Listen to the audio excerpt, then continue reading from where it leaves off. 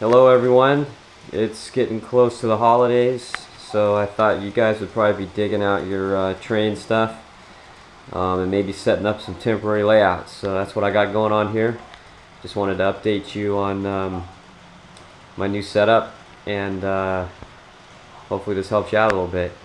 So what I have here is Kato Unitrack, and I've got the ESU command station, and I've got Unitrack's DS64 controlling some switches. So I've got a double crossover, a couple of number 6s, and a couple of number 4s.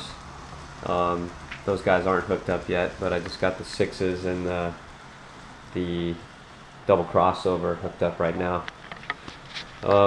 Basic guts are same as before. I've got a temporary bus line, 14 gauge. This is the red and the white line. Basically follows the main line above it in a circle around the bottom. And then I'm using the Kato 24 gauge feeder wires from either a feeder track or a feeder unijoiner, and they just tie in down the bottom here with suitcase connectors. And programming the DS64 really simple. You basically come to your command station, you go to your accessories area, you just put in a new accessory, program an address, and then all you do is on the DS64 you press and hold down the ID button where the green light is, hold it for 3 seconds, and then press your accessory over here, and it throws a signal to it telling it what address it is, and it locks in. So for instance, here's the double crossover. When I hit this on my command station, it switches back and forth.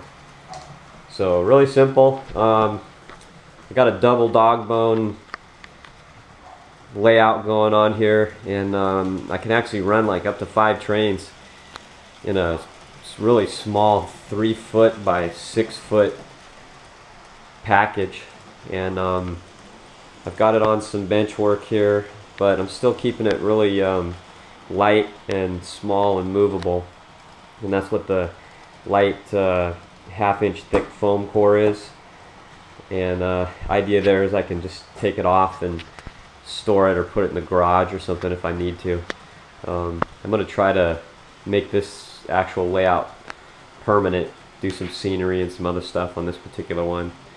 But yeah, DCC is really cool, and doesn't have to be that complicated. Again, I'm a rookie at this stuff and just playing around with it, and I've had a lot of luck with the Ecos and the Unitrack and the DS64 to just kind of get a basic temporary layout up and running, and makes it really neat. Anyways, happy holidays, enjoy.